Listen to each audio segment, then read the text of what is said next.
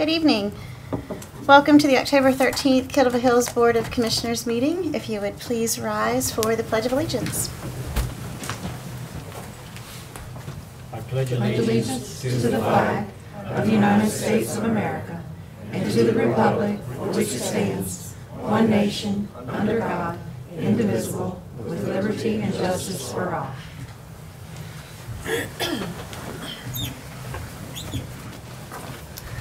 And if you would please join us for a moment of silence before we continue on with our agenda.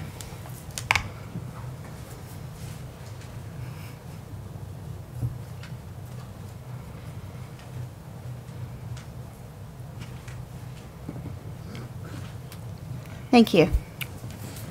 Okay, first on the agenda this evening, or next, is the agenda approval.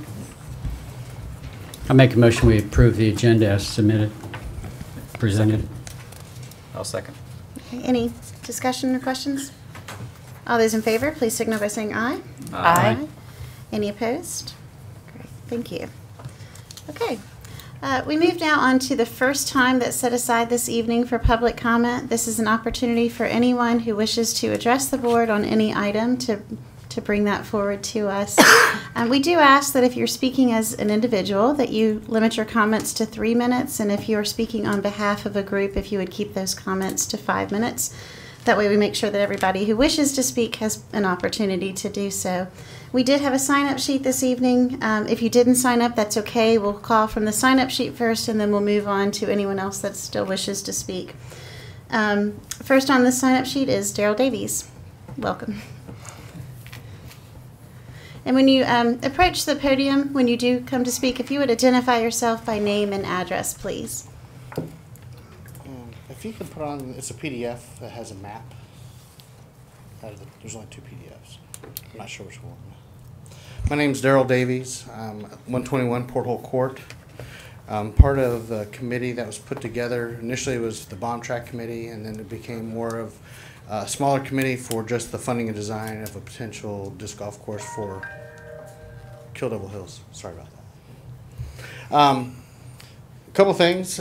Since commissioners met, they asked for a small committee to be put together so we can come up with a possible design and cost of that design. And on the committee was myself, was also Derek Dale, who works with Quibel Engineering, and also Robert Sanders, who's owner of Tortugas, who's a very avid disc golf player. What we had done is taken first the considerations of the committee for the bomb track and designing a course. We were looking for things, one that's low impact on the grounds, another one being that it was financially feasible, one a high cost to the town to make this happen. We've been offered from a family, the Logans, to also help and fund this, not entirety, but part of it. And there are also some other ways of funding the difference. So we'll not get into that tonight, but I just want to promote or show you what we've done. A couple of things. In making this, we understood that when Surface 678 came in and presented their plan, that there was a portion of the land that was dedicated to the disc golf course. We understand that, and we understand that the disc golf course can change over time. It could, by the town, if they wanted to, say we have something else that's more important for the town, we got to take this up. We can rearrange the holes to work around other ideas, and we can also scale it back to fit into the Surface 678 plan when that does come into fruition, if it does come into fruition over time. But since right now that plan is really years down the road, I would say at least a decade, because the town's got their funding in other areas, we went ahead and created a disc golf course that utilizes the entire land currently, unless something else comes up, which it can be adjusted and moved because we're only talking about pulling up metal poles and removing them around. And saying that, that's one of the things the town would have to agree to. Can we do this with the property? Other things that we've done in this is, one, we've created a parking lot that you can see in the top right-hand corner. It's set back on our diagram 12 feet, code's 10 feet from the adjoining property where the ropes course is. Again, based off engineering needs, it's 36 people on an 18-hole course, 1 car for every 3 people, that's 12 spots. So that's how we came up with the number of spots for the parking lot. Also for ADA compliance, we have to have 1 handicap parking spot. From that spot, it has to be paved, and they have to have access to the first hole, and then they have to have access from the end of the 18th hole back to the parking spot. Because this can be moved back to just the area that was originally designated for the disc golf course, we created the 18th and the first hole and the paths that are permanent because of the ADA in the area, so if anything ever had to change, those holes and those paths wouldn't have to change. So we're trying not to do things but once if possible. One of the things we're asking is, for restrooms, we're just trying to see if we can get away in the beginning with a porta potty rather than permanent plumbing. We're trying to do this in 2 phases if possible. One is build the course and have the necessary means like the access with the parking lot and bathrooms and trash cans there. And as we've developed the course and as time goes by, we get to see how much attention the actual disc golf course is getting before we spend more money, meaning we go in and we pave the roads there. We add infrastructure with electrical and plumbing and hydrants and things like that, which the cost of the disc golf course compared to the infrastructure is so far apart, it would have to make a lot more sense for us to spend that kind of money, and that's our way of thinking on this. Again, the town will have to make their discretion on what the town requires or is going to require out of this development for the disc golf course. One of the other things we had to take in consideration is the mulch pit or mulch pile. We wanted to make sure that there was some type of buffer between the course and the pile. Up until now, there's no reason for anyone to be on the property. It'd be considered trespassing if you were on the property. And with the mulch pile there, we want to make sure that it's protected and people know not to go there. So on our proposal, we've got a split level fence that's, on average, it's 40 feet buffer from the fence to the mulch pile, except for right where the entrance is, where it's going to get a little bit tighter because of the way the road system works right there. Other than that, if the town has any questions, we'd love to answer questions, but our point in this is we want to give this to you now, give you a chance to look it over, have the town look at it, get all the questions in that you can come up with, and then we can follow up at a next meeting or the next meeting that you put us on, and we can answer, go through the final details and see if we can push forward with this. But right now, we just want to introduce the plan to you with the costs, which I've emailed all you a cost sheet so you can see exactly what the costs are. And I've got on this disc that I've turned in images of examples of what we're discussing here as far as for the porta john, we just don't want it standing out in the middle, so we have fencing around it to kind of hide it. We have what's an outdoor kind of a informational sign, so if people want to put posts up about disc golf, they can. Other than that, it's an 18-hole course with a practice hole. We're looking at designing the course with the intention of making it for professionals that would want to come here, they'd want to play this course. We also made it so for recreational players or beginning players that they could also enjoy the course. So with the holes, if you know about disc golf, some holes we have multiple baskets, some holes we have multiple tees. It just allows for a variation of players to really enjoy the course, but the main point being is we want all types of players to want to come here to play the course. And if you go online and you look up other disc golf courses around here, they all get reviews, and we want to start having positive reviews for what we're developing. We did have Inova, which is a huge company in the disc golf industry. They make the throwing discs, they make the baskets, they do consultation for course development, and they also build courses. We are lucky enough to have a professional player who lives in the Outer Banks, Lewis, who called in a favor and had Inova actually come out here and walk the grounds with us. So they've already given us our recommendations on the course design, and we've put them into our plan. And like I say, if you have any questions, we're here to answer any questions, and obviously you know how to contact me. Okay. Thank Is that you. good?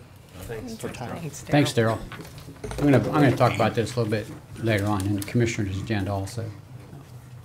Thank you. Okay. Next, Mr. Ron Curtis is here.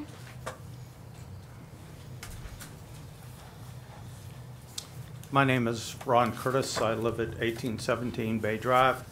I'm here tonight representing the North Carolina Alliance Visually Impaired Fishing Tournament. Our tournament will be this coming week, October 20th, 21st, and 22nd. We will fish from 4 local piers and 2 head boats. Before I forget, I want to thank the town manager and your town staff for linking us to your website and putting some posters up for us. This will be the 32nd year for the visually impaired fishing tournament. It has become the largest event of its kind in the world, folks. This year, the North Carolina Lions have a float in the Rose Bowl Parade. There are 5 sporting events from around the world, and the North Carolina Lions Visually Impaired Fishing Tournament from the Outer Banks of North Carolina is one of the 5 and is highlighted in all of their graphics. We will have 328 plus or minus visually impaired that will come to the Outer Banks from 77 counties in North Carolina. They will represent 11 states and Canada. These folks, when they come to us, they don't get out much. They may get outside of their home once or twice a week. Their experience is roughly 10 to 15 miles from their home, and this is a major, major event for them in their lives. We will have educational programs for them. We will house them. We will feed them 8 meals while they're here. It will cost about $225,000 for this event to be put on. And in our community, about half of that amount comes to us from in-kind donations from local businesses. Without those businesses, we would not be able to hold this event. We will be fishing from the piers on Tuesday. We would invite you, if you have an opportunity, to come out and experience what we're doing and have some fun with us. If there are any questions, I'd be glad to try to answer those for you. Thank you, Ron. Thank you. Thanks, Ron. What is the time on Tuesday for your? They will fish from the piers 9 to 2:30. Jeanette's will house the largest number, and there will there'll be about 200, close to 200, on that pier, along with volunteers who will be assisting and helping us score. And then Wednesday night at Westcott Park in Manteo, we have our awards banquet that is hosted by Kelly's Restaurant. And if any of you have an opportunity and would like to come, it will change your life to experience how these folks enjoy the hospitality of the Outer Banks. Thanks. Thank you. Thanks Thank for sharing you. this with us. We also have Leo clubs in Manteo High School and First Flight High School and Edenton Holmes High School. And the Leos in those clubs come out and participate with us. They each get assigned to one of the visually impaired on fishing day, spend their time with them, and I just can't express to you what happens between those students and the visually impaired people, how they bond and form relationships. It's you have to come and see it, and we wish you would come out and join us. Great. Yeah. Thank you so much. Thanks. Thank you. Is there anyone else that wishes to speak at this public comment time? Yeah. Okay, we have 2 hands. Either order is fine if you want to go, and then, yeah. That's fine.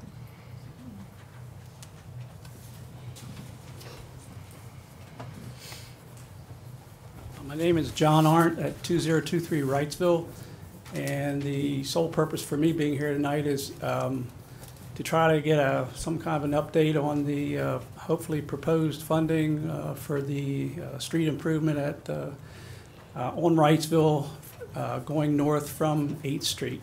I really don't know what the status is of that. I think there's been a request. I just kind of look, it may be discussed later at this meeting, I really don't know. But I'm just kind of looking for an update, if there is one. Okay, okay. We will, in the response to public comment, we'll see what information we can share. All right, thank Great. you. Thank you. Okay. Temple.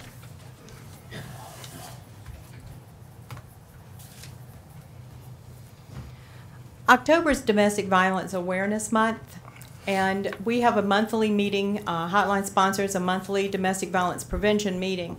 And back in August, we talked with everybody at this meeting about opportunities to get the word out and ask for partners to share and help us in bringing awareness to the people in this community. And we were so excited when Sarah McDowell called us and invited us to hang the clothesline project here. And not only did she say that they wanted to see the clothesline, and they wanted to have a picture taken. Some of the officers would have a picture taken with some of us and with the clothesline. And they invited us. Did I mention that? We are always having to ask people to play with us, and somebody invited us to come and play with them, and we were just thrilled. She was so thoughtful in selecting the day. She chose the League of Women Voters meeting day, which was here last Wednesday, so there was a lot of traffic out here Wednesday evening, and we were right here to greet people and explain what on earth we were doing with our laundry hanging out. And so we are just delighted to be able to let you all know how much we appreciate our working relationship with the Kill Devil Hills Police Department. Nobody else invited us to play. Okay. You ready, John?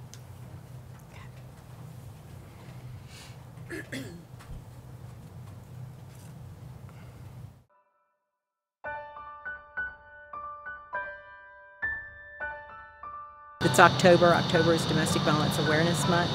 In the early 1990s, a group in Massachusetts decided that one way to get the word out and raise awareness about domestic and sexual violence and violence against women and girls was to use the clothesline. They knew, and we know, that people read the clotheslines. We read clotheslines forever when people dried their clothes that way. You knew if someone was sick, you knew if they had company. You knew lots of things that were going on. You definitely knew when a new baby was born because you checked on their clothesline. So this is a way for people to read our clothesline and read the messages that women right here in our community have written. This project is really an incredible expression of anger, but also of healing. Women who have been abused take all of that hurt into themselves and hold it. And I have been so surprised at how releasing it is for them to sit down with a marker and just write a message. Some people drew faces, some people used words. We had one young woman come up and draw a beautiful painting on the shirt and said, one person's story may be a gift to another person to set them free.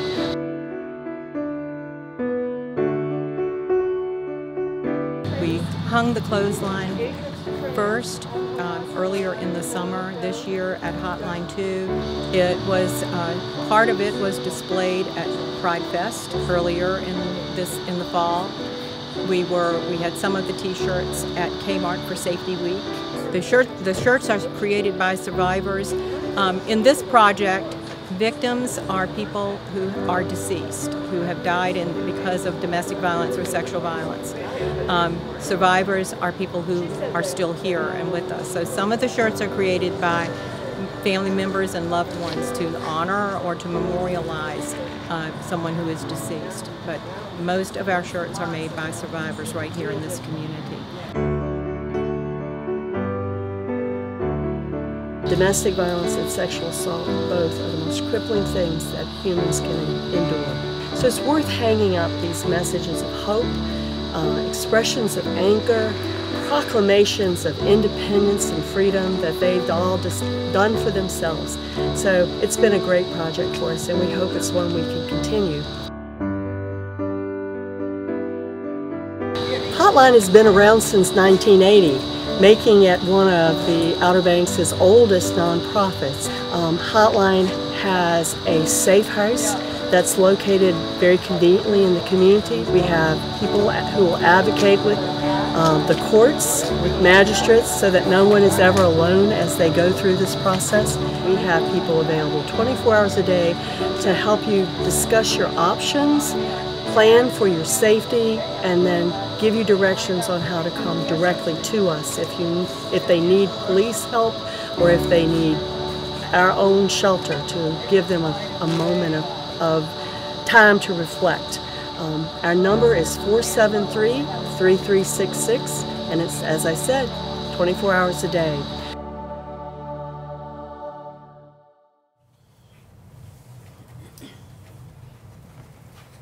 That's great. Very nice. Thank you. Very nice. We appreciate that John made that video. We were not prepared and did not know that he was going to do that for us. John is very talented, that's for sure. So, We were on the spot.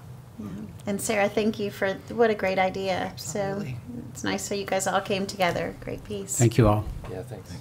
Okay, is there anyone else that would like to speak at this public comment time? Okay. Seeing no other hands, we'll move on to response to public comment. So you're going to cover the disc golf in your...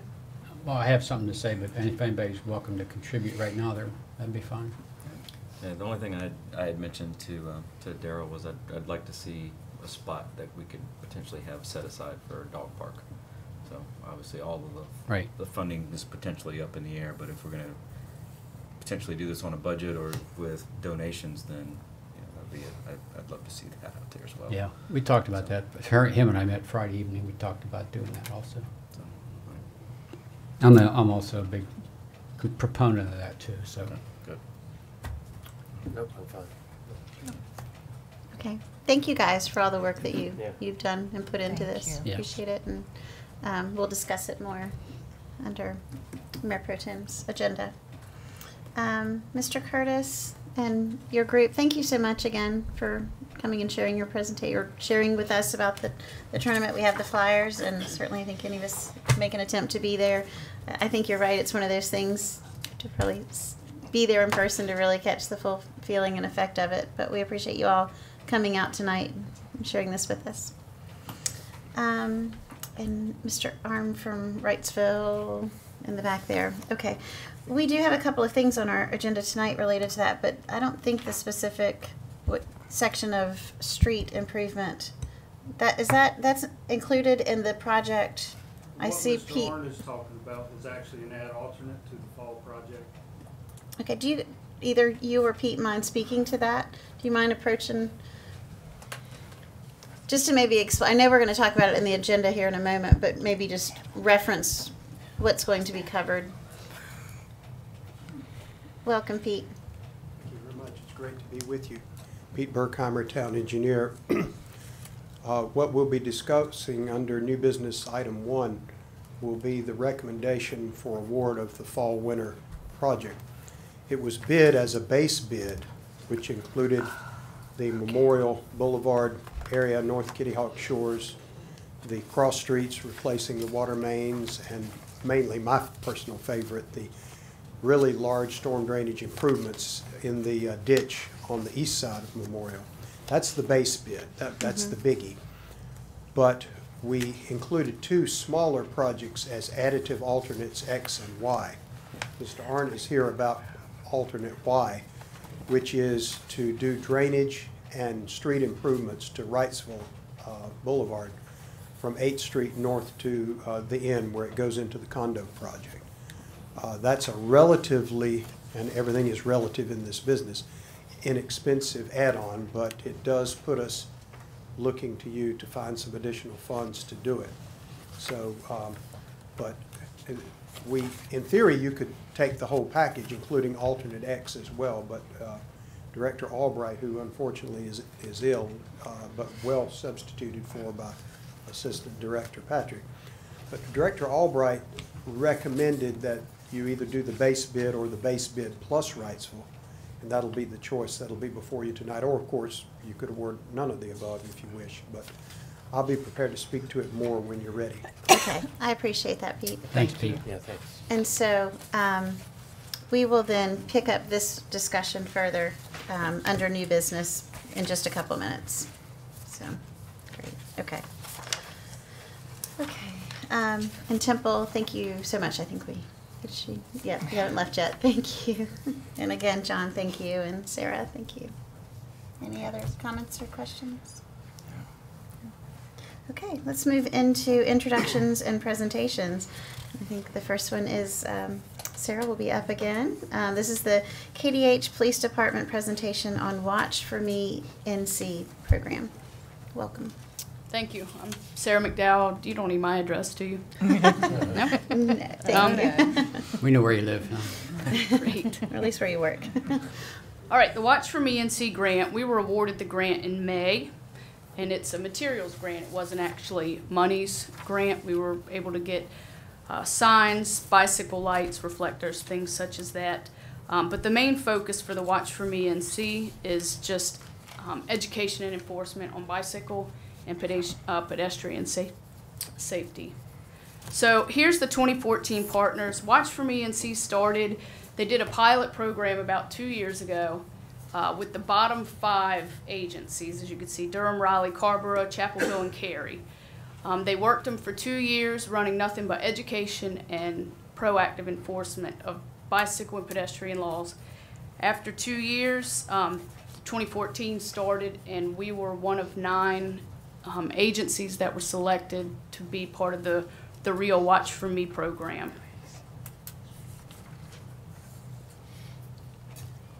So here are the counties that were selected for this year. A lot there in the Triangle area and Greenville, and then of course us. We've got about 2 in the mountain area. So here's the overview. What started it? 2 years ago, there were 2,400 North Carolina pedestrian collisions, and then 960 involved bicycles a year. So that's a huge number just for one state. The program started, was evidence-based, built on those 2 years, pilot program there in the Triangle region, and then it was partner-led. So the Highway Safety Research Center did all the fun science and research aspects of it, but actually the partners, which were all the agencies that went out and did the education, went to schools, went to meetings such as this, and then did the enforcement. That's actually how the campaign was pushed along. So here are their goals. Of course, your short-term goal, raise awareness of pedestrian and bicycle safety issues. Educate on the relevant laws. They educate not only the law enforcement, but the general public. And then our long-term goals were to support safer behavior and continue with bicycle pedestrian safe practices. And then, of course, to prevent injuries and fatalities. They did this with 2 key strategies: the high visibility enforcement with your agencies that stop the violators and either educate them or go ahead and write citations. And then dissemination of the safety messages through billboards, rack cards, the bumper stickers that I'm sure you guys have seen. I look for bikes and watch for pedestrians. That's how they did it. They just littered the area with this stuff. Through the research that they found, 5 key safety issues statewide. Now, these may or may not all pertain to the Outer Banks area, but statewide, these were the 5 issues that they were finding with the vehicle collisions. It was typically a driver failure to yielding to a pedestrian or a bike, whether it be at the crosswalk, while a bike was turning at intersections or driveways even. Failure to look or distractions, that's going to be your cell phones, and that's occurring both with bikers, walkers, and the motorists. Your pedestrians that dart out, we've seen those, the ones that just like to bolt across the highway really quickly. Bicyclists that just rides out into the intersection, fails to stop, they just go on as if they have the right of way. And then your driver that fails to safely pass or just overtakes a vehicle and clips them. So what they did was develop these partners to go out and do the education and enforcement, and then each partner had a responsibility in order to get the grant. We have to attend all the partner shared meetings, send officers to law enforcement trainings, disseminate the materials that they give us, conduct enforcement operations, and report on them. So I'll go through each one of those individually. The partner shared meetings, it's done on the web. It's on the web, and then I'm typically on the cell phone or a telephone.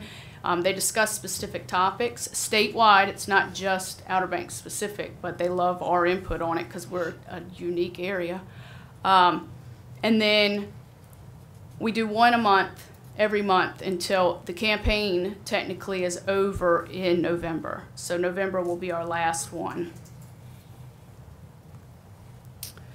Law enforcement trainings. April 4th, they held a training here. Here was our representation. Kill Hills PD, we sent 9 officers. The Sheriff's Office sent 6, DUC 5, and then 2 for the other 3. Those are the 6 agencies that signed on board and joined the partnership to send out the application. So if an agency's missing, they didn't join the partnership. What the training consisted of, it was a full day. It was free. They even fed the guys lunch, which everybody shows up to training when there's free food involved. It consisted of a law refresher, specifically bicycle and pedestrian laws, nothing else. Enforcement and how to enforce it.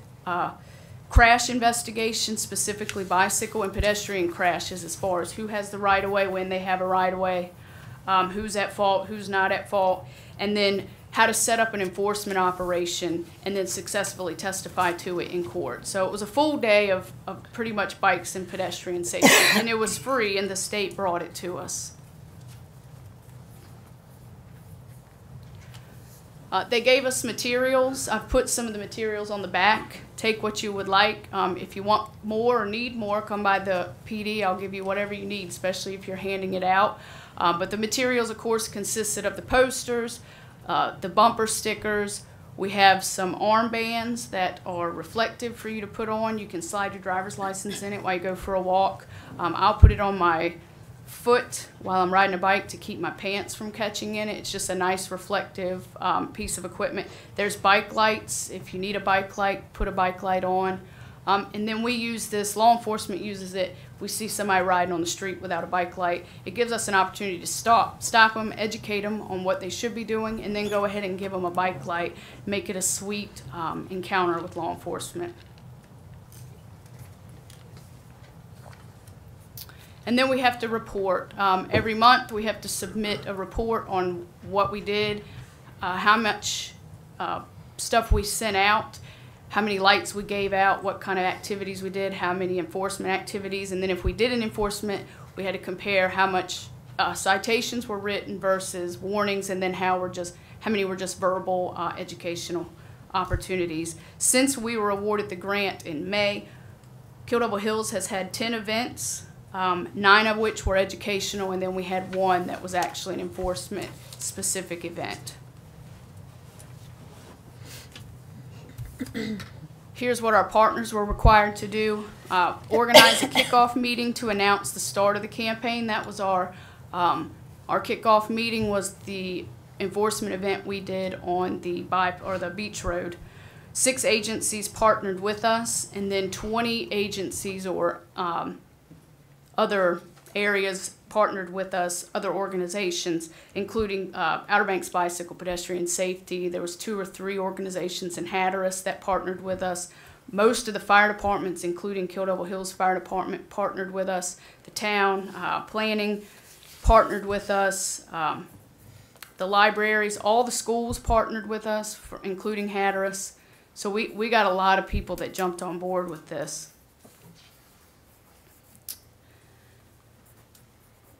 Here was our kickoff event. This is the one that we did on the beach road. That's the newspaper clipping from the Sentinel. We put out announcements on the radio that advised that we were going to do this, that we were going to stop cars. This is how we were going to do it. We were going to walk across the street. If you didn't stop, we were going to stop you. We also announced it the day of the event, and they talked about it. I know that Beach 104 talked about it during their little hour morning show about pedestrian and bicycle safety, just to kind of let folks know this is what was going on. If you can hit play.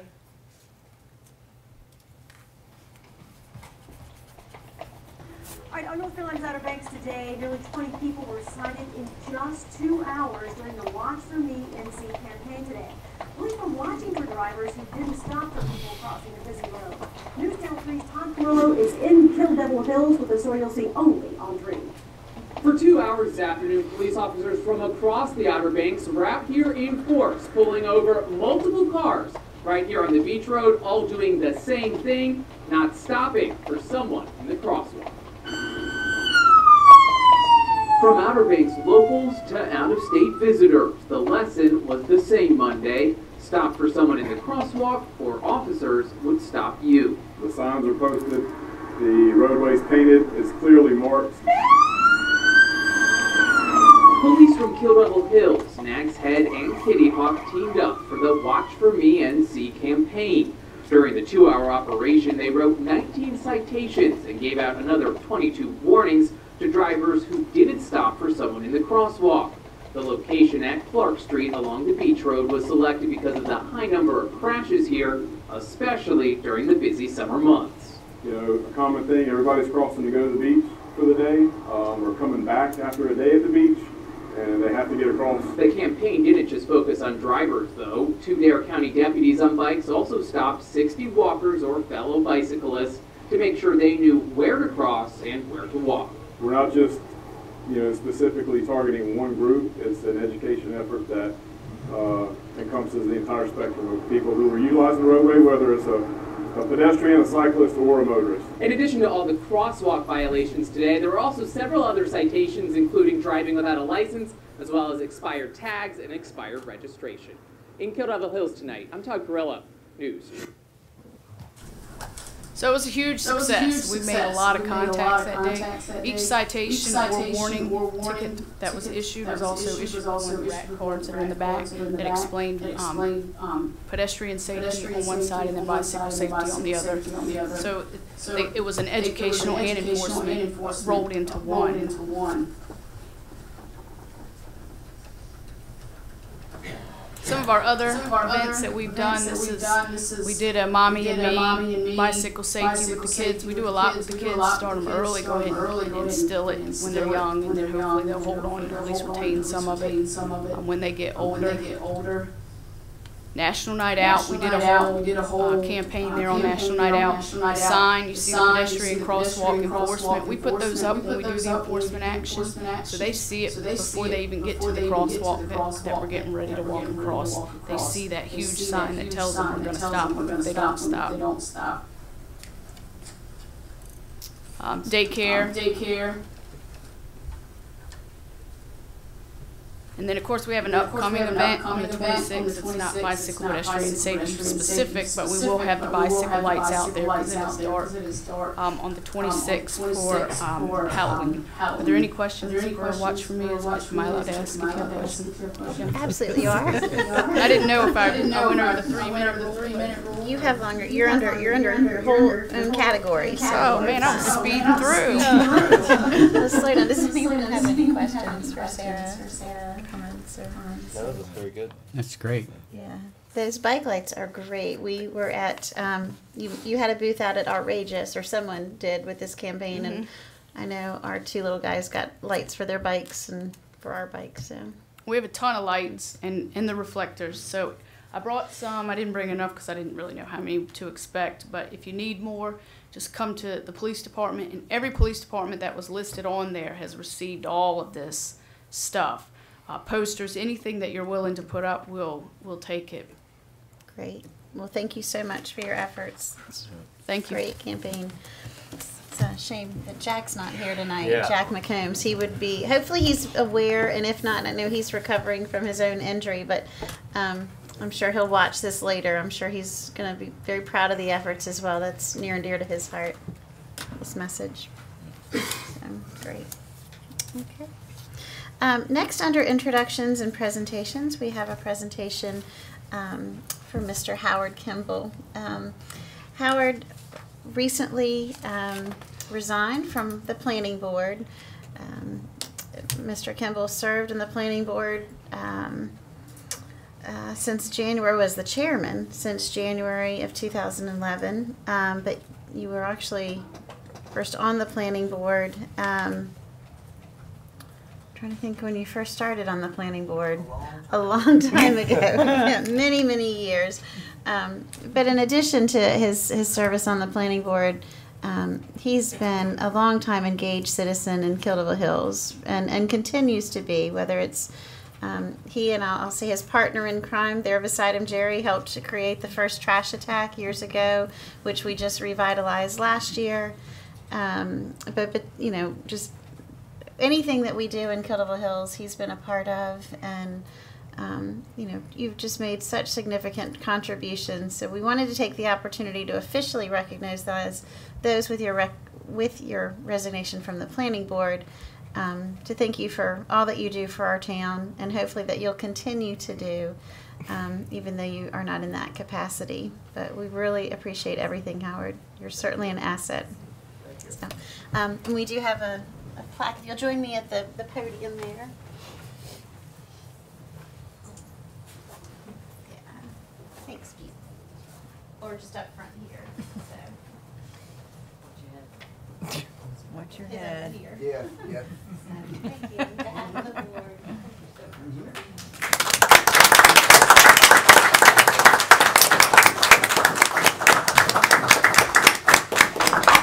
My resignation from the planning board wasn't because I did anything wrong. Honest politician, I went on it with that and I got off of it with that. Thank you, Mayor and Commissioners. Thank you.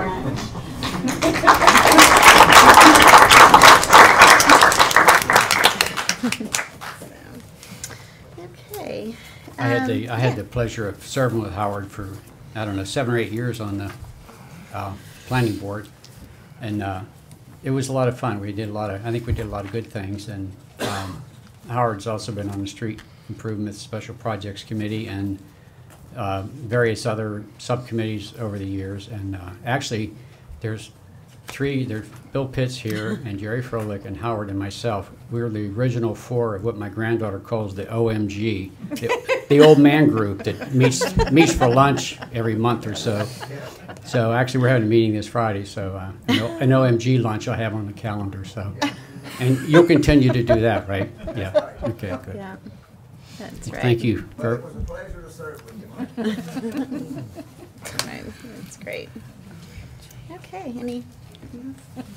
Well, we will move on to new business. And item number. Oh, great.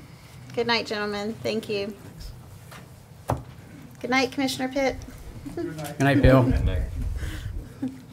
Thanks again, Howard. Okay, we'll move on to new business item number 1. And this is, item number, item number 1. The recommendation of award for the 2014-2015 streets drainage improvements and water line replacement project. Let's see, back in our November 13th meeting of in 2013, we approved the 2014-2015 street and drainage projects. And the scope, and that's where I was confused. I'm looking forward for you guys to. That's okay. I think, Pete, what you were helping me understand was this is actually broken out. We have the original project that we're looking at, but then there's 2, in essence, sub-projects, X and Y. And so the Y is what encompasses Wrightsville. The X was further extension on South Memorial, please. So I would love, for my sake and probably everyone else's, kind of an overview of those, but then specifically the budgeted numbers here, kind of the bottom line figures, how all that breaks out, please. Sure. I'll give you a little bit more of an overview, and it may be better if Beverly or somebody else on staff helped with the detail of the numbers, but let's start with the base bid. And the idea of a base bid plus additive alternates is you never really know how good or not so good the bids are going to be. Mm-hmm. And if you've got a really excellent bidding climate, you want to be able to double or triple dip and take as much of that good pricing as you can possibly afford. So when we set this in motion about a year ago, we thought that the total of all types of funding might support, with really good pricing, the base bid plus what we later decided to call alternates X and Y. Alternate X is that little bad half block of Memorial just south of Baum, the only little piece of ratty concrete street left in the whole run of Memorial there. And then alternate Y, as I said, is that southernmost separated 700 and some foot section of Wrightsville that Mr. Arndt is here to speak about. So we figured those are both pretty small projects. We'll add those in, and depending on how the money goes, we might not be able to do either. We might be able to do one or the other, or we might be able to do both plus the base bid. And that's basically what your choices are tonight. Regarding the base bid project, this is just about the biggest project that I've ever designed and brought to this board for approval. It's close with the West First Street project, Phase 5 of the multi-use path, but this is actually larger, and it's that because it's a combination of water and drainage as well as some street work. And we like to do that where we can so that we don't mess with the folks but once. You know, it'd be a shame to come in and do some drainage work and cut some of the streets and patch them back and then come back in 6 or 7 years later and do some water main replacement. So we look for opportunities to replace old asbestos lines or undersized lines, and if there's drainage needed, to do the drainage while we're there, and then fix the streets up nicely when we're done. The drainage, to me, is the signature part of the base bid work. A whole great portion of Kill Devil Hills between the highways, especially from the south end up through the Memorial property centered on Prospect, that whole area depends upon two ways to drain. The ocean outfalls, and we old-timers know how unreliable they can be. Usually they go unreliable when we need them the very most. But there's this helper system where the water, instead of going east, goes north up the Memorial ditch, and then takes a left, goes over to the bypass, follows it for a short distance, then crosses under it about Asheville, and skirts along the northern edge of the Park Service property, and goes on ultimately into the Sound via crossings of Canal and West First. The areas centered on Memorial, further south than this project, often do very poorly when you have a 3 or 4 inch rain.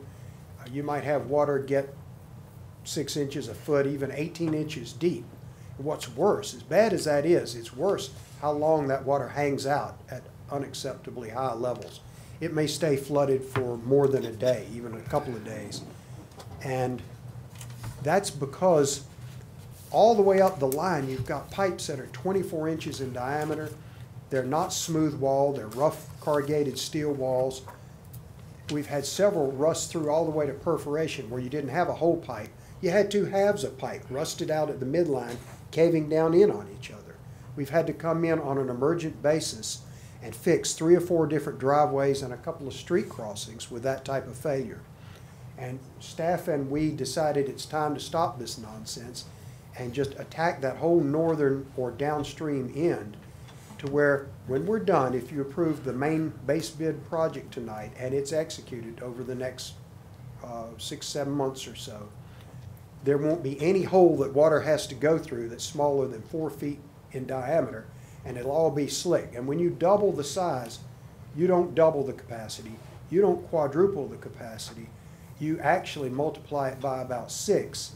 And when you take into account smooth pipe versus old rough pipe, we're actually looking at an 8 to 10-fold increase in capacity for the northern end. Now, there's still some somewhat smaller pipes in the middle that'll have to go through, but this is the biggest lick we've ever done on removing bottlenecks to that critical drainage system.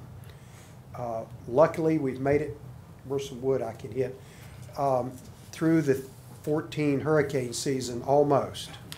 And I hope that we do get through it without a major event. But if we can do this, we'll have that huge line of defense in place before the next hurricane season, and it just will make me breathe easier, and I hope it will all y'all, which is the plural of y'all, I think, is all y'all. Oh, yeah. So anyway, that's the big project. Now, usually my forecasting is a little better than this because we did get good prices, even though it may not exactly look like it. What happened, though, was as we went through the details of the design process, two things were discovered. Number one, when we first conceived this project, we thought we could stop at Memorial at the Woodmere intersection, where we had done one section of 48-inch pipe 5 years ago. We thought we could be done, but the bottom elevation of the pipe is too low there, and there's three major crossings downstream which would require the water to step up to go out, and that would really reduce the effectiveness. It's like Evel Knievel jumping 90% of the way across the Snake River Canyon. Pretty impressive, but not that satisfying when you splat on the far wall there.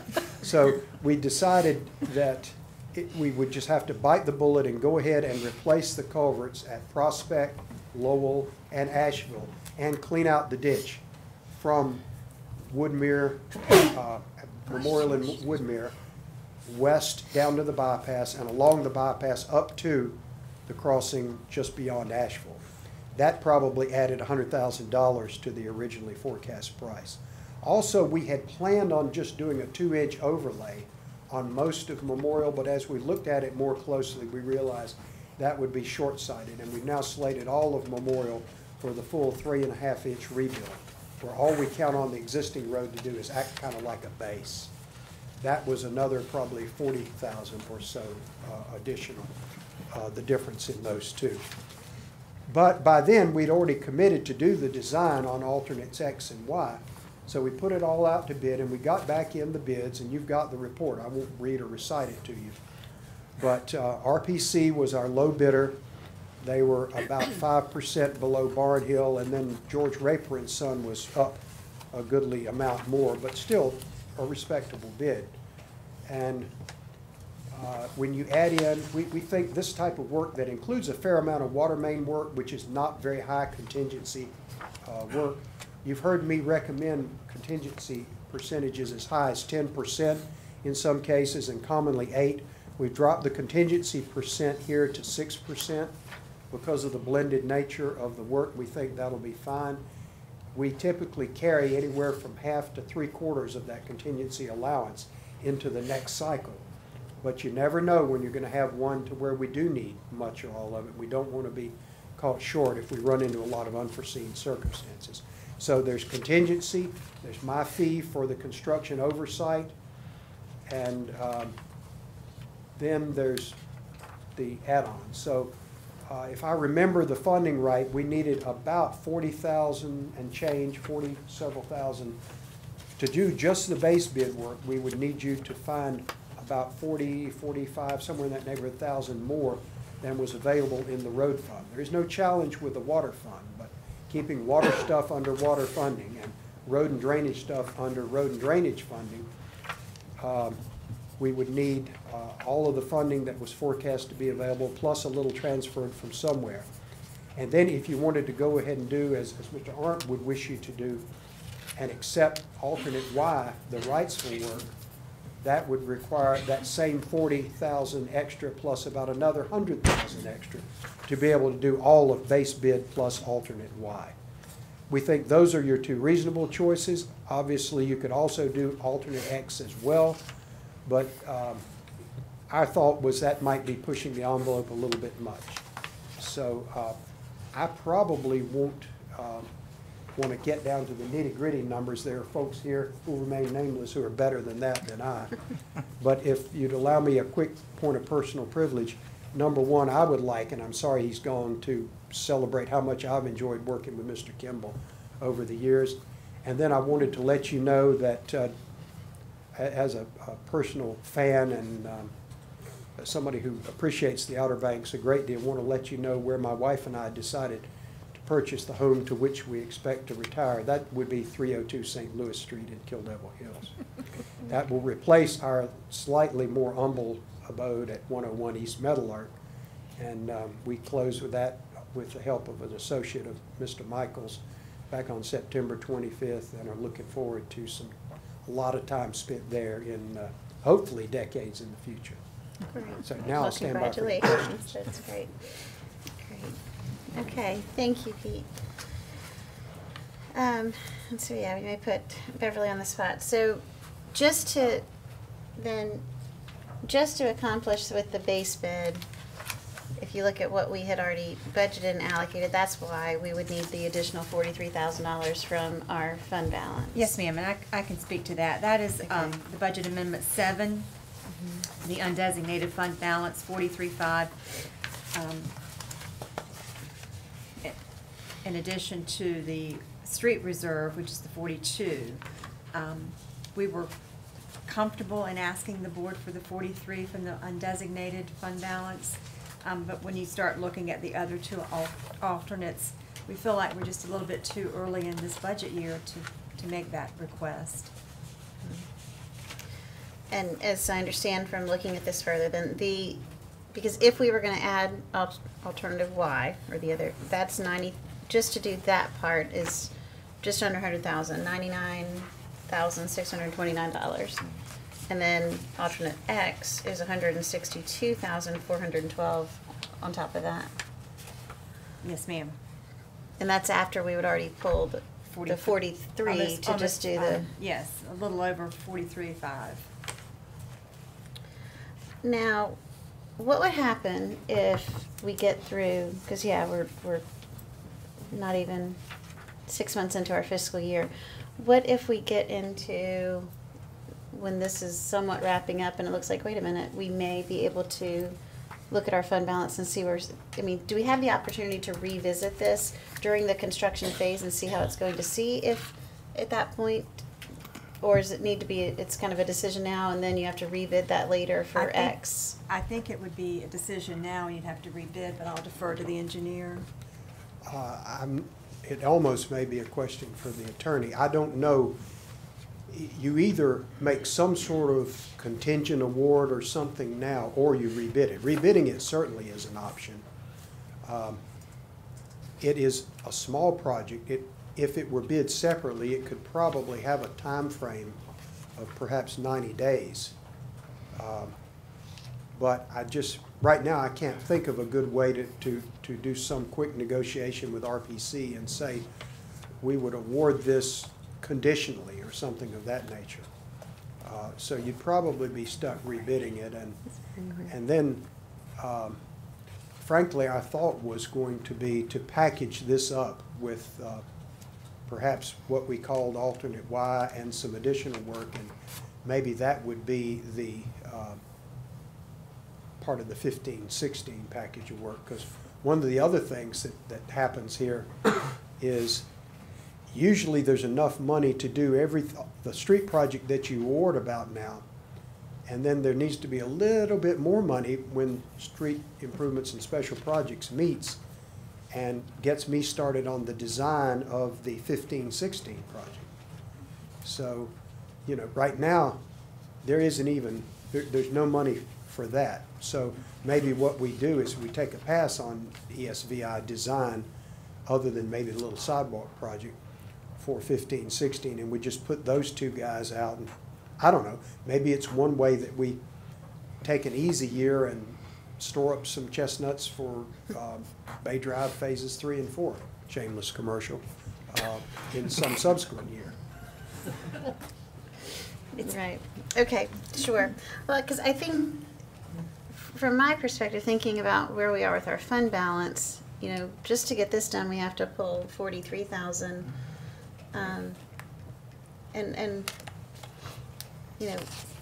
while we are certainly meeting the obligation we have to with where our fund balance is, we're not plush in our fund balance. Yeah, and we have other projects that we may see some of these same kind of numbers that we have to look at. We just felt that it was too much for just street and drainage improvements at this time. Mm-hmm. Certainly not taking it off the table, and it, like Pete was saying, possibly be the project for 15-16. For next year. Right. Mm-hmm. Okay. Questions that you guys have? Yeah, I'd have one. If we do the main project and the Y, and the Y is about $90,000, right, so far, am I correct? And then if we decide not to do the Y at this time, whenever we do decide to do it, is it going to cost more because it's not included in this project? What we're recommending that you do is the base bid, which does not include the Y or the X. Right, I understand. Is the price $90,000 for the Y based on if it was done at this time? Well, it was based on it's a package. Yes, but if So, it's, yes, I mean, if it's going to be done at a later date, is it going to cost more than $90,000? There's no way to know. It could, but I mean, it it could could, be less. but it could be less depending on what the package is. I mean, Okay. I don't know. Madam Manager, if I might, I would expect we saw some economies of packaging it together, but not as much as if they had been geographically close Right. together, and that just isn't the case. So, Well, yeah. as you said, it would be a fairly random thing. If we packaged just X and Y together, that could very well come back with bids very similar to the 225, 250 range that the total of them might be. So, and they are closer together, closer to one another than, well, I don't know, there's all sort of spaced along. So I don't have any basis to tell you the prices will be more. I would expect they probably would be a little more, but not hugely. We're not looking at significant numbers if we do it now or later, though. There's no trend I'm seeing that says you really are messing up if you don't package it all up now. They were good bids, but perhaps not as good as we were getting 2 years ago. Right. Well, I think we're starting to see the economy improve, and that's what Right. happens. And these projects are all selected in order of a priority and because of the pressing need. Based So on by the street improvement. by the committee. And so if we were to approve what's being recommended, X and Y, since they've already been identified, they will stay at the priority, which would make sense for them to be addressed if we cannot do it before without having to draw a significant amount of fund balance. They would be on the plate for the funding that we put in, and we have been putting on an annual basis to fund the street improvement project. Yes, ma'am. But there wouldn't be like another option. There would be an actual job to do. That would be your base bid. Okay. Right, they would be part of the base bid for the next, Right. for 15, 16. Right. Other questions, comments? I can't see us pulling additional funds from the fund balance this early. I mean, I'd like to see that happen, but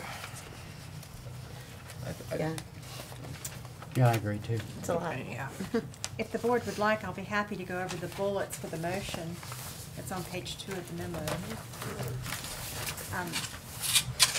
Your motion would include to approve the contract with RPC Contracting for the 2014-15 street drainage and water improvement project, North Kitty Hawk Shores, in the amount of $1,194,640, and to authorize its execution by the manager. To approve the engineering service agreement with ESI of Virginia, Inc., in the total amount of $78,900 for construction oversight. To approve a 6% not to exceed contingency for the street and drainage portion of the project in the amount of $38,302.80, and to approve a water contingency in the amount of $33,375.60. And lastly, to authorize expenditure of $442,934 from the Street Capital Reserve Fund, $43,528.80 from the undesignated fund balance. Of that, $649,535.60 will be water fund related. $209,220 will be expended from the POW bill.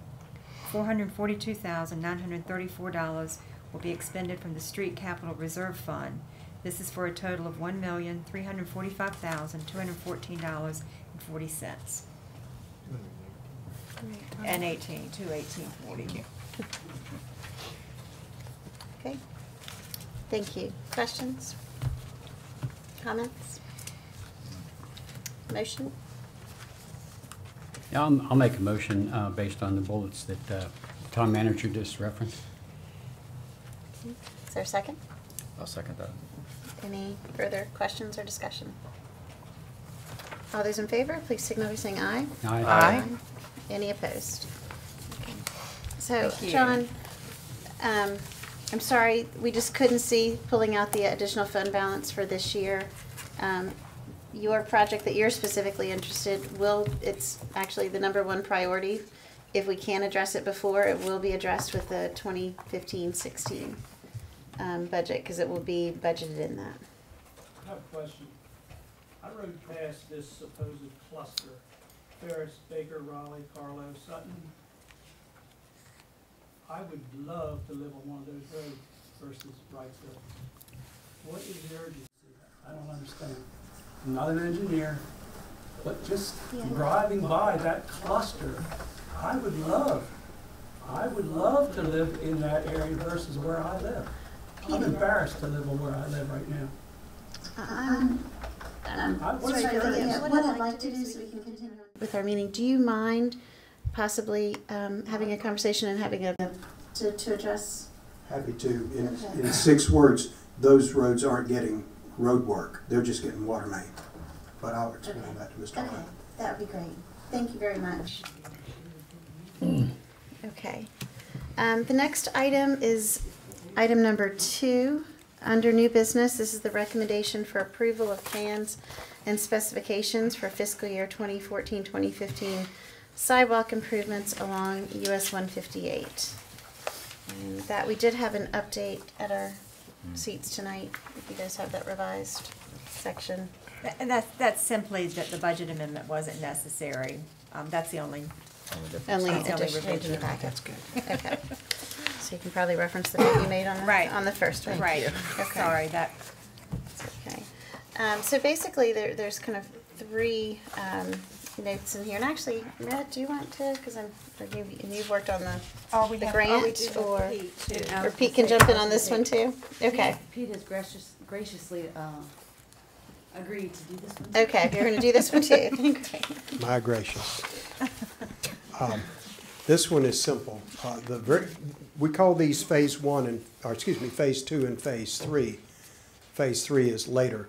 This phase 2 is what's before you tonight. Phase 1 is what I think was a very successful project done earlier this year with what we call minimal plans. And that's why my fee here is so much lower than what you're used to seeing. This is like $8,500 to prepare minimal plans for 2 sections of sidewalk, followed by $4,000 to do bidding of those 2 sections. You know which we're talking about. It's the Mako Lowe's up across Professor Hacker's to Mako Mike's, and then it's a little short stretch down around Goddard Street. You could almost do this with very minimal plans like we used earlier this year, but we think we need a little bit of topo this time. We didn't do any field run topographic surveying last year or earlier this year, and through Tony's good efforts and Steve's and a lot of careful, you got to make up for that lack of information by some good field engineering judgment. We had a good contractor that got a little bit of a late start, but he had a good superintendent and good oversight. We worked together and field fit things in. We've got some places on this project where we do need to get a little bit of topo, like right around the Goddard Street ditch, so that we can get a little bit better handle on how to do any drainage pipe extension there and how to deal with the amount of fill dirt needed. That was a little bit of a challenge we had in this past project. So this one is building on the knowledge that we gain working with these minimal plan projects. And sometimes topo surveying can be 1/3 to 40% of the cost of design of one of these projects. And it just isn't mostly needed to that level of detail just to add sidewalk to an existing road. So this would give us that little $8,500 to get a little bit of topo and prepare plans on the same basis of what we did last year, and then put it out to bids with the additional $4,000. Great. Questions on this? And I'm sure everyone picked up that the grant application, this would be for the next year of funding, but that was submitted. And that would take it from where the Mako Mike's ends through to West Third Street, where it would pick up the West Third Street, completing the west side except for in front of the Wright Memorial for the entire length of town. Great. And do we know when we'll hear back on that grant? The grant committee, I believe, meets in November or December. We won't get official word until probably February or March, but typically they will give you a phone call. Okay. And let you know that it was approved. Funds will not be available till July 1st, 2015. The next fiscal year, into that, right? Right. So Pete was giving us a little preview as to that engineering and bidding is gonna be more expensive. Right. Because of the topo that needs to be done, because of the enormous ditch but that's for next year. It's Right. just And giving you especially some budgeting. when we do the Dare Center, we've got to not just design sidewalk there, but it's so cramped, we've actually got to put curb and gutter on the existing turn lanes for the Dare Center, and that's a little order of magnitude more serious than just dropping a sidewalk in. Okay. Is there like an alternate to go like through their parking lot at all, so we don't have to do all that? You know, Commissioner, I looked at that, but there just isn't, I mean, you're not gonna get people to go all the way over into the parking lot, and I looked for a way to see if we could put it on the little peninsula of grass just behind the parking lot, and it just, it just didn't work out. It would probably be flooded half the time anyway, so. Now, we've got it in the right place now, but it's just, we're gonna have to put a curb and gutter, and it'll be one of those where the turn lanes aren't, there'll be a little separation between the back of curb and the sidewalk, and then when the turn lanes come out, the back of curb will come up pretty much touching the sidewalk, and then crosswalks at the entrances. But that's something for about 8 months from now. Sure. And that's what we're applying for the grant for. Right. Yep. So hopefully we'll get 50% of that. For grant. That would help a lot. Okay. Any other questions? Comments? Okay. Okay. A motion would be in order. This time. Make a motion that we approve the plans and specifications for the phase 2 of sidewalk improvements. I'll second that. Any other comments? Questions? All those in favor, please signal by saying aye. Aye. Any opposed? Okay, Thank you. Thank you. Thank you, Pete. Thanks, Pete. Thanks. Thanks, Pete. Next is under new business, item number 3 is recommended amendment to chapter 93, section 93.03, notice in order to abate and to add section 93.07, chronic violators. Let's see. And I think Greg's not here today, but some of these were out of his suggestions. So Meredith, I think Meredith can address you wanna- this. She is the town attorney. Great, okay. And if it's anything hard, we'll give it to the town attorney. This is 2 amendments to the nuisance ordinance, both to help the town with enforcement and to deal with chronic violators for our nuisances. The first one is to allow for our notices of violation and abatement notices to be sent certified and by first-class mail. Right now, our ordinance only allows by certified, so if someone refuses to sign for it, we can't start any processes. This would allow us to do it by certified and by first-class mail, and after 10 days, if the first-class mail's not been returned, even if they haven't signed for it, we have a presumption of delivery, and we can move forward in the process, because nothing can start until you get that first notice to be delivered. The second one is for chronic violators. It was something that was done by the North Carolina General Assembly in 2013. It defines chronic violators as a person who has had 3 nuisance violations in the previous calendar year. And in that case, the town will be allowed to take immediate action to remedy the violation at the expense of the owner by placing a lien on the property. This is simply something that North Carolina General Assembly did, and we decided to place it as part of our ordinance so that we had more options for chronic violators. And then there's one small change that changes tax collector to finance officer, I believe. Okay, thank you. questions on this? Comments? I will tell you that we've had a lot of difficulty the past year getting certified letters accepted. And we had one violation that the person was able to skirt the letter for almost a year and a half. Yeah. So, I mean, it's definitely a more lean and efficient process if we were to adopt. so that slows down the these. process when Yeah. you're getting chronic calls about something going on next door to somebody and we can't do anything because we can't get them to accept their letter. Right. Absolutely. And I did talk to Meredith earlier about this, and the 3 nuisance violations that we're talking about here are not major nuisance violations. They're more minor things. They're not things that would be something, I mean, we're not gonna go tear somebody's house down. We're talking about very minor things like grass that's overgrown. That would be something that has to go through major legal processes. That's what I told Brandy, if there was any major violations that required attorneys, there would be courts. And this was more for some of our nuisance violations that deal with junk or things that, you know, bring in rodents, vegetation, overgrown vegetation that is chronic. We would be able to help the neighborhood out with that. And before we did anything, we would check with the town attorney.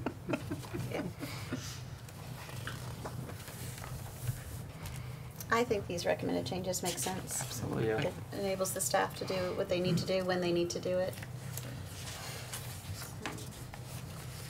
Okay. If anyone would like to make a motion? I'll make a motion that we adopt the amendment to Chapter 93 nuisances as presented. I'll second that. Okay. Any other comments, questions, discussion? All those in favor, please signal by saying aye. Aye. Any opposed? Okay, thank you. All right, next is the 2014 Progress Report for Floodplain Management Hazard Mitigation Plan. This is something annually that we have presented to us, and is it going to be Debbie or Meredith? Sure. Or? This actually requires no action of the board, but it is required to review it, the report for the Floodplain Management Hazard Mitigation Plan in an open meeting. It has been released to the media, and it's been made public. The progress report is on the website, and it's been distributed through our various electronic means. A copy of the report will be placed in the Kill Devil Hills branch of the Dare County Library, and additional publications are available. This report basically just explains what has been done this past year with the town and maintaining our system, our record. It outlines each item that's been done and how and what the progress on that was. So this is simply for your information as well as the public. Great. And I was going to say, thanks Meredith for putting it up. It is easy to read as far as the Yes. updates, because all the updates are in red. With the color. Makes it. Thanks to Meredith for doing that. Questions or comments for this? Anything? Okay. There's no Thank you. action, but if you have any questions, now would be the time, or otherwise you can follow up with Meredith later. Okay, thank you, Debbie. Yes, ma'am. Okay, with that, we can move on to item number 5. This is a request for approval of application for certificate of taxi cab operation for Atlantic Cab. As I understand in reading this, this is as a result of change in ownership requires this, but other than that, the business itself is not changing, it's just the owner is changing. So the new owner, Eduardo Barbosa, I guess is purchasing it from Josh Whitley. He had actually been, was actually an employee of Mr. Whitley. Great. So we have, as I understand this, when you're looking at this and like this is presented to us, we have the options to approve, disapprove, or you could schedule a public hearing, right? If you wanted to, if we wanted to. In this case, it's not establishing a new business. It's not changing the business. It's truly a change of ownership. So, like for me, that kind of factors into my thoughts of whether what action we should take. But would like to get your thoughts? Anyone have any thoughts or? Existing business, so. Yes, pretty simple. Oh, I don't have a problem with it. Okay. Would anyone like to make a motion? I'll make a motion that we approve the application for a certificate of taxi cab operation for Atlantic Cab as presented. Okay. That's a first. Anyone? I'll second. Second. Any other questions, comments, discussion? All those in favor, please signal by saying aye. Aye. Aye. Any opposed? Thank you. Okay, thank you. All right, moving. Before we go on, about this, Absolutely. about having us approve these applications, I remember this was discussed once before, and I don't think it was with this current board, but maybe prior to that. It seems like, in my recollection in the past, it's always been pretty much of a, for lack of a better word, almost a rubber stamp. If it passes the police check, background check and everything, it's more or less a foregone conclusion. Maybe Steve could help if that's the right way to go, is we legally required to do this? Or is there some way that this could be handled? You have an ordinance that says you're legally Right. required to do it. I do not recall if there's a North Carolina general statute that says you have to do that or not. I'd have to take a look at that. It's no big deal. I just think, I mean, we dealt with them before, and it Yeah. just. In fact, we were discussing putting this on the consent agenda, but then when we were reviewing, Mary pointed out this part here where it says that the board may schedule a public hearing, so that it made it a little awkward to try to put it on the consent agenda. But I agree, Commissioner Hogan, maybe we should revisit this and see if there's a way to kind of tidy it up a little, where we're not taking too much time for the business to get established. Certainly if there's an issue or concern that the police department would have, it would come to you. But we'll review the ordinance Okay. itself Well, and the thank you. general statutes. There could be something in there to modify it to make it with administrative approval if Yes, it's ma'am. truly just name change. Absolutely. And Right. yeah, More I think more that streamlined, you yeah, guys okay. open Well, to thank you. seeing that. Yeah, good suggestion. Okay. Moving on to Commissioner's agenda. Commissioner Midget. I do not have anything today. Okay, thank you. Commissioner Appleman? Nothing at this time. Okay. Commissioner Rebuttal? I just want to thank the town. I think you've done a great job. October seems to be the month that they pack everything into. We've had a lot of social events in the last few weeks, so you did a great job on the ice cream social. There were a lot of people there. We had a great time, and also attended the fire department open house. That was great as well. Again, my family had a wonderful time. And I think, again, it's always great to see people out in the community. So I think these events are something that I want to thank the employees who take their time to do this. I want to thank you, Debbie. I want to thank the department heads, Chief, and Chief. I don't know if the other chief left or not, but it takes some work to get these things together. I think sometimes when the people come, they don't realize exactly how much work that goes behind them. But I've planned some events, and it's not like they don't come together as easily as they look like they flow. So. Kudos to y'all for doing that as well. And I did want to mention Jack McCombs. We talked about him just a little bit earlier. He is recovering, ironically, from a cycling accident. So he spent several nights in the hospital, a couple in ICU actually.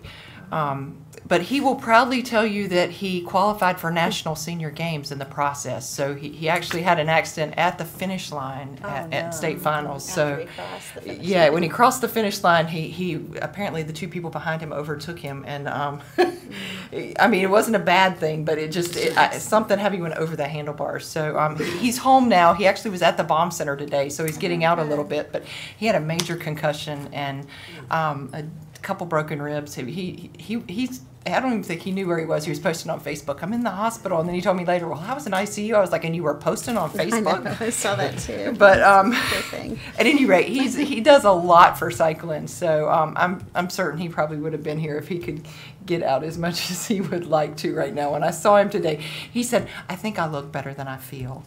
So I said, I'm so sorry. But I just want to wish him well if he watches this, and I'm certain that he will. Thank you, Brandy. Okay, Mayor Pro Tem. Yeah, I have a couple of things.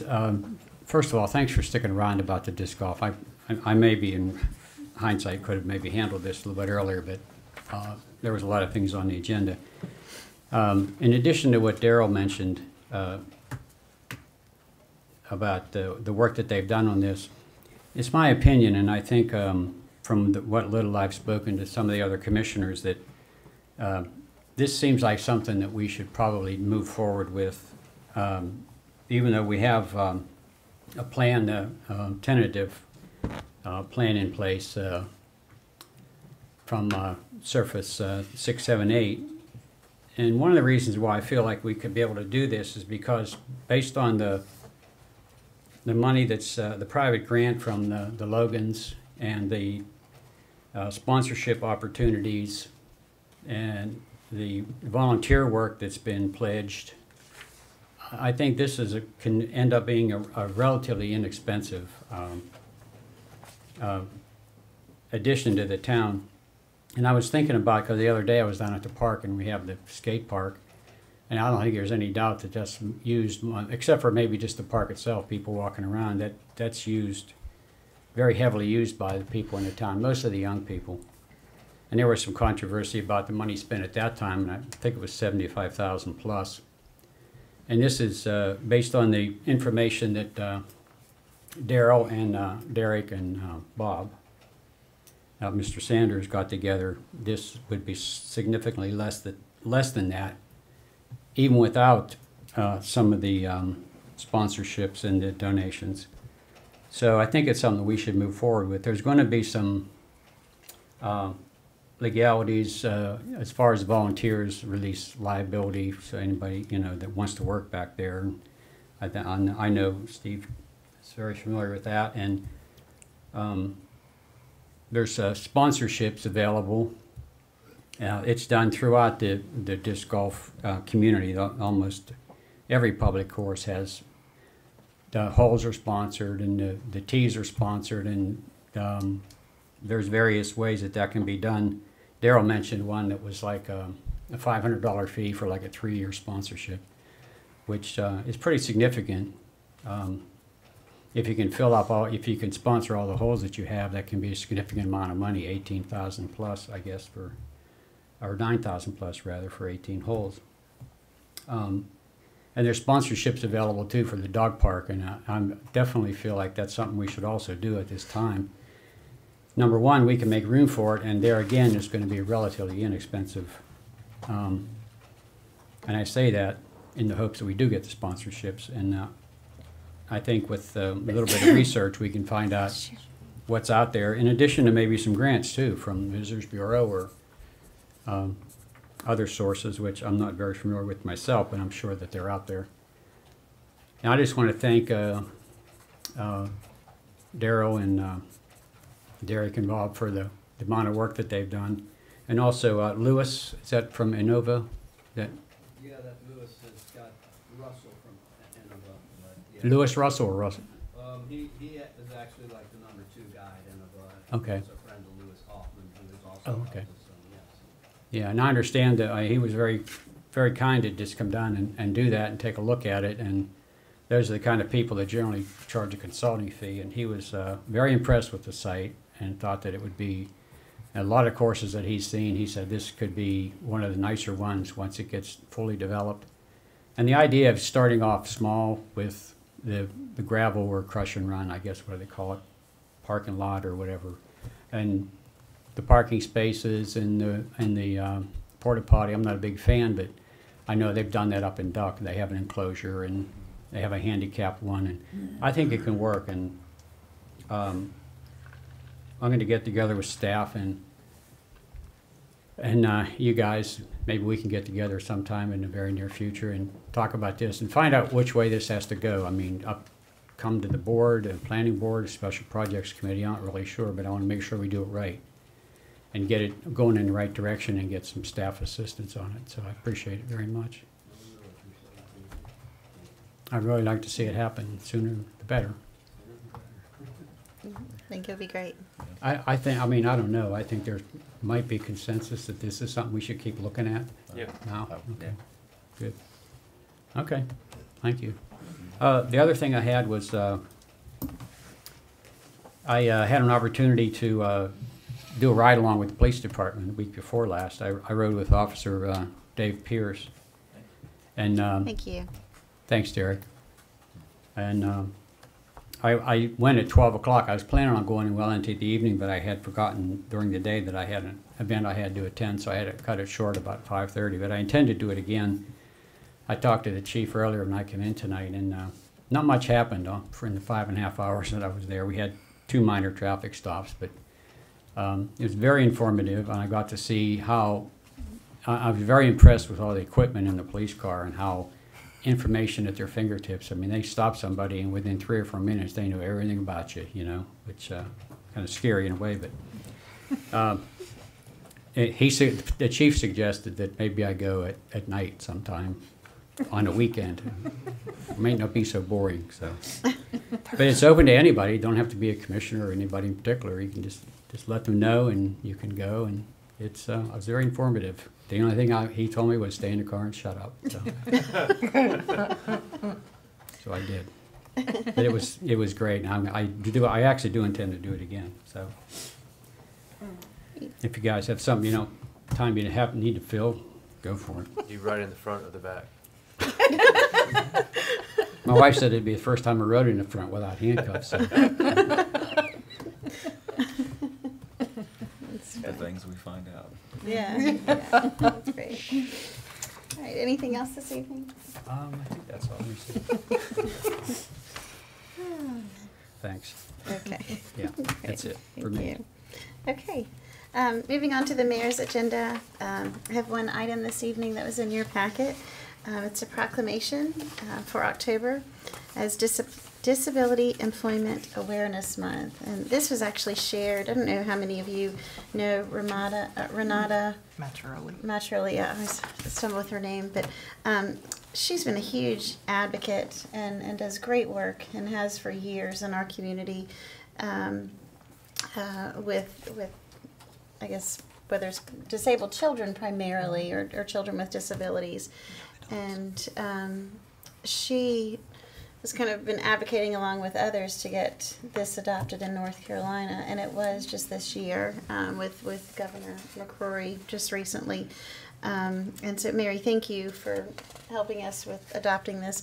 When she was kind of proudly sharing that, I was on her listserv and thought, it'd be nice for us to continue to help promote that effort and awareness with adopting a similar resolution for the town of Kittle Hills. And really this is just bringing awareness to, and I like the tagline, expect, employ, and empower those with disabilities.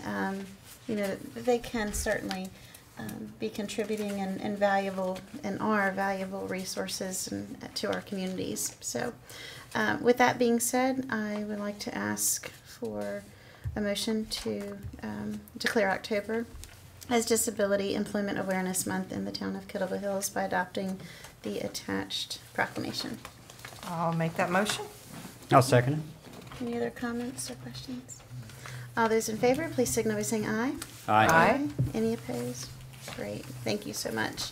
And I echo your comments about the great work the town staff are doing, specifically with the ice cream social. And I apologize, Chief, I was out of town wrapping up my last week with my previous job, and so I was not able to be there, but I certainly saw pictures from lots of people on Facebook that had a great time.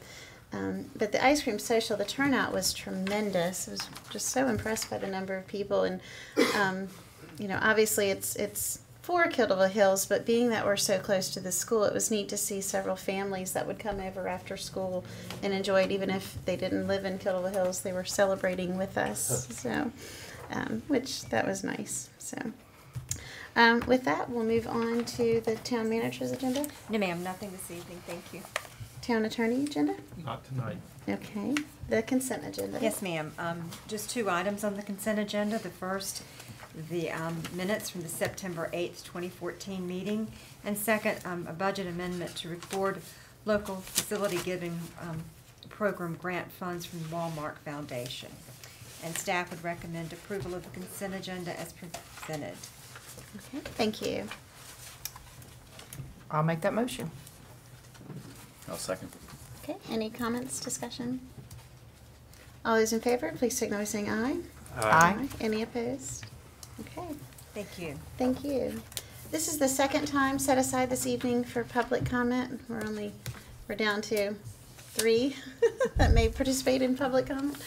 Do you guys have anything to address the board with tonight? Bless you. No? Okay.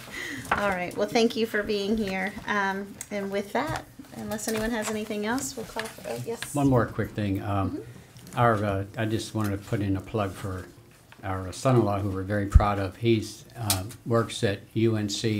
He's the graphics department director for the highway safety program, and a lot of the stuff you saw came out of his department up there on the screen tonight. So Great. I'm very proud of him. Yeah, I'm glad you did put a He was in plug town this weekend. As a matter of fact, Leanne, our youngest, was in town for their 20th high school reunion. So he was in town over the weekend. So. Well, that's great. Yeah. Neat. It's nice to see it close to home as work. So, okay. Well, with that, a motion to adjourn is in order. I make a motion, we adjourn. Second. Okay. Anything else? All those in favor, please signal by saying aye. Aye. Aye. Thank you. Good night. Thank you all. Thanks. Thank you.